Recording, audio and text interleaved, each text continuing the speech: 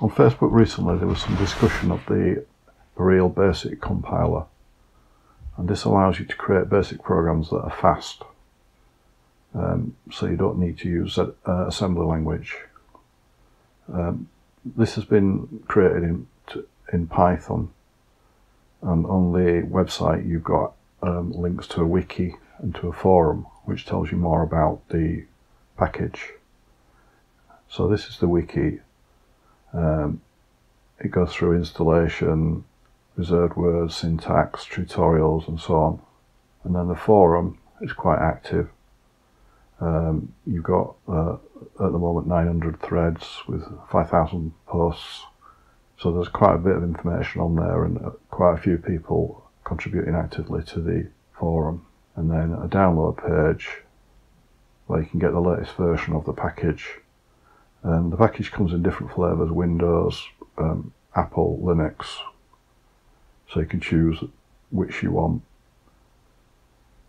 So going into the installation page, it tells you about the different platforms you can install it on, such as Linux OS and Windows. And then it tells you how to test the installation once you've downloaded it. So you run a command line which is zxbc and then the name of your basic file. If you leave off the basic file, it'll give you error missing input file. And then there's also a GitHub repository which has all the source code for the package. So if you want to have a look through it, you can do that. And it has been created as an open source package, I believe, so people can contribute to it too as well. And then you can download the zip if you want. So I'm interested in the Windows version, so if I download that onto my PC, it comes down as a zip file. So just having a quick look, there's quite a bunch of files in there. So copying the folder from the zip file and putting it onto my D drive, and I can then look at the README file. So it says the package is copyleft by Jose Rodrigo Rosa, and then there's information about installation, documentation,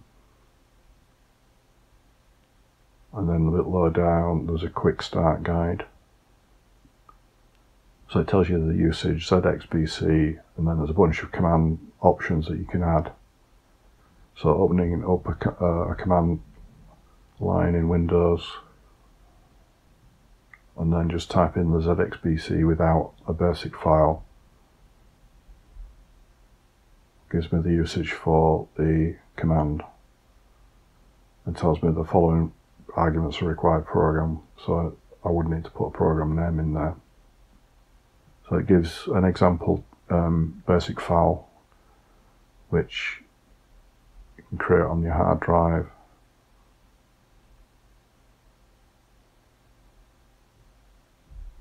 So hello.bas.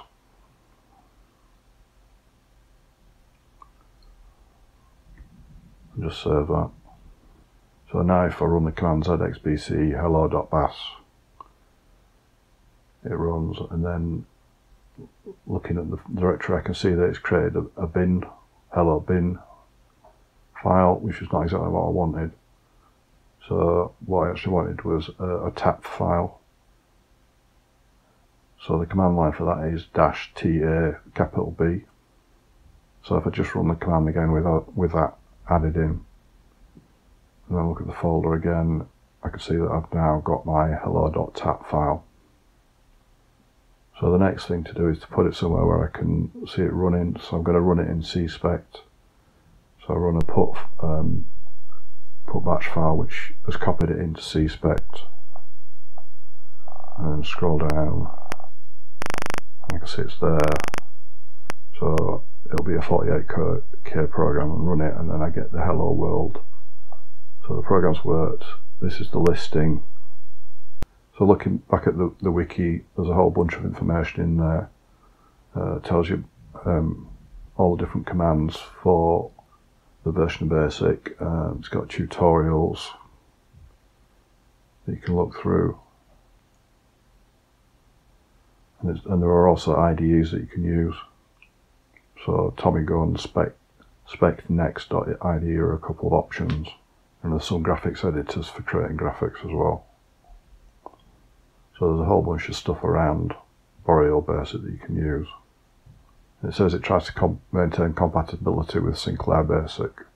So if you want more information on installation, all the prerequisites, have a look at SpriteWorks channel. There's some tutorials on there. So if I then want to try it with a bit more complicated example, there's some examples. So if I look at this snake example, and so if I copy this, if I compile snake and then copy that up, just the same, on C-Spec.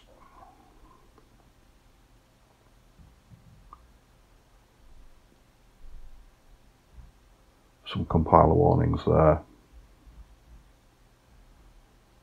And it's created the tat file, the snake en tat file. So if I push that up to C-Spec, then run up C-Spec, scroll down, and there it is, again 48K. And it gives me some instructions on how to play, which keys to press a key to start, and then we're into the game. So quite a simple snake program, but you've got all the listing in the example folder, so you can look through that and get some idea how it all works.